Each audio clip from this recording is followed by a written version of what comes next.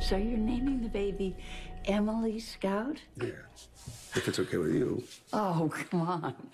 I think it's wonderful. I have to tell you, it was all Sam's idea. I wouldn't say that. I know what a light Emily was in your life. And yours as well, all the Quartermains.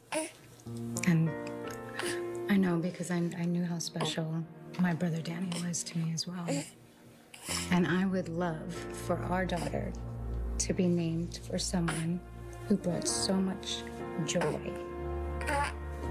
in this world, right? Well, it is very nice to formally make your acquaintance, Miss Emily Scout.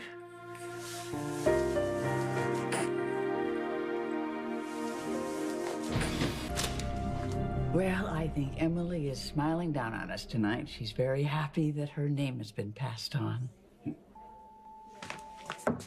Dr. Quartermain, I have an update from Detective Falconeri. All right, excuse me, guys. Something wrong? Actually, I was hoping this would all be resolved before I had to say anything to you. What's going on? Well, the hospital is on lockdown, and no one is allowed in or out until the police are finished conducting their search. Well, what are they looking for?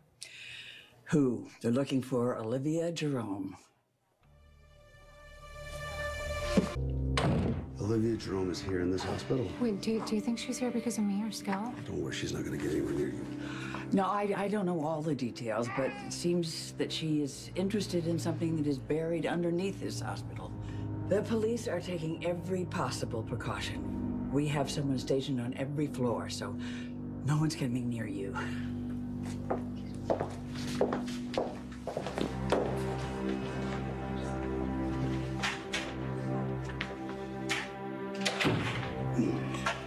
I know you want to go after her. Yeah, I do. I do. But I think our family has been through enough this week, so I'm going to let the cops do their job. And I'm not going to leave you or little Emily Scout here.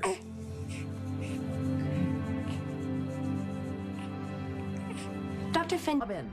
No, you know what? I need to call Sonny. I don't know how much he knows about Olivia Jerome or that she killed Morgan. Well, I have some good news and I have some bad news. The good news is that Olivia Jerome doesn't seem to be anywhere near the hospital. Okay, what's the bad news? The police have no idea where she went.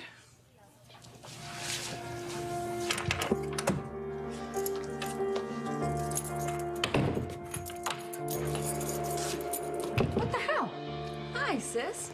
It is so nice to finally meet you. You're out of olives.